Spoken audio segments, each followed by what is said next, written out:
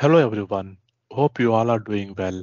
Today I'm going to show how to configure article versioning or disable the article versioning. Okay, let's see.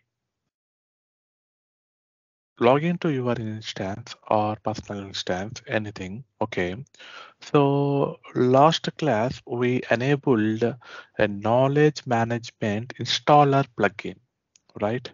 So with that, a versioning is also automatically updated. Okay, so if I go to knowledge, all articles, okay, all articles, and you can see the version is automatically updated. Okay, how it is updated? It is updated when we install the knowledge management installer plugin.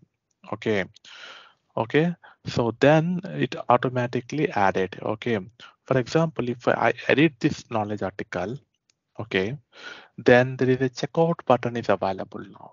So to edit this, you need to check out. Okay, then edit. Okay, then edit it.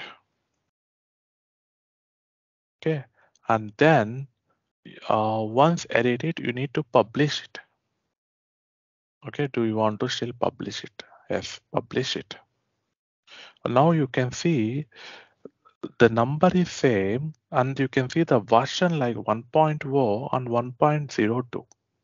Okay, if 1.0, if I click on 1.0, then this is published article. Okay, okay, because 1.02 is not a published one. Okay, so now what we can do, if any approval is approved,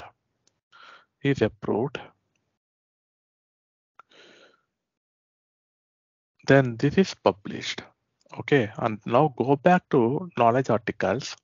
Now see 1.0 and 2.0, the versioning is different. Okay, before it is published, before it is in reviewer, it is like 1.02 or something else. Okay, now you can see 2.0. What happens to the 1.0 version? Why- Okay, it is outdated. Okay, if any new version is published, then the old version is outdated.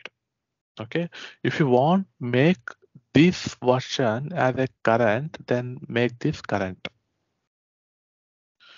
Okay, and then you can publish it. Okay, the article may be visible to unauthenticated user after it is published. Do you want to still yes? Okay, yes. Okay, so now you see 2.0. Okay, 2.02 is created now. Now um, if I again like approve it,